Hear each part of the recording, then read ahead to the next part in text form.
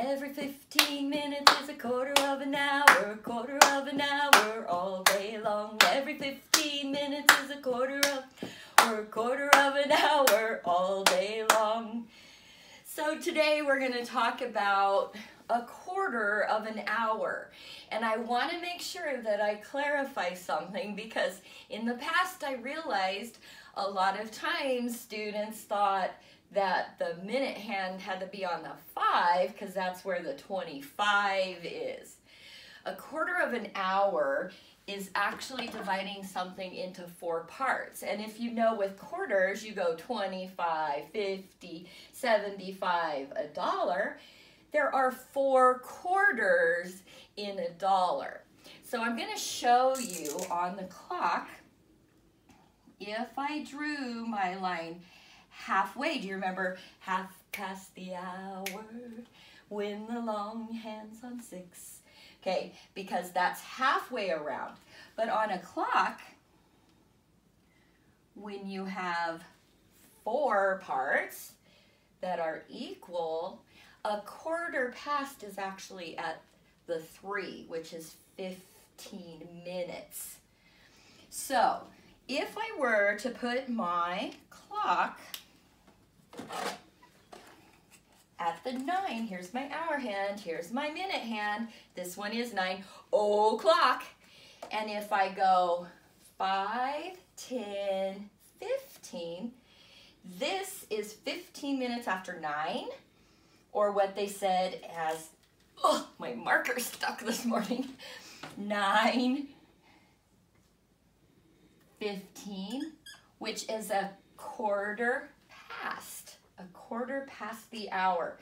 If you noticed on my hour hand, it's just a little bit after the 9.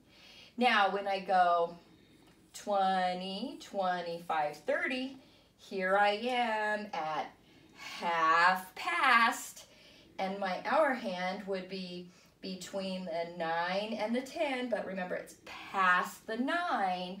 So when this hand is down here, it's not 9:15. This time it would be 9:30, or half past the hour of 9. Now if I go up here to the 9, there are a couple of ways people say this.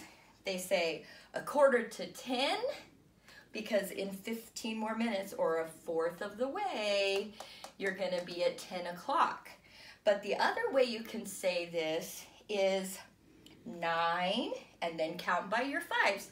5, 10, 15, 20, 25, 30, 35, 40, 45. So that time would be 9:45. And do you remember the little poem I said with you? Look for the short hand, what's it past? Look for the long hand, count by 5s and make it fast. Let's go ahead and do that with the times we talked about earlier. Now, let's go ahead and this time have it the short hand on the 11. If the long hand's on 12, this says 11 o'clock, right? And when we wrote it, it would be 11 o'clock. Now, I'm going to move this just a little bit past the 11, and I'm going to do my long minute hand on the 3, and let's do that little poem. Look for the short hand, what's it past? It's past the 11. Look for the long hand, count by 5s and make it fast. 5, 10, 15. There's your 11:15. Remember, that's a quarter past 11 because you're a fourth of the way around the clock. Now, when we come down here,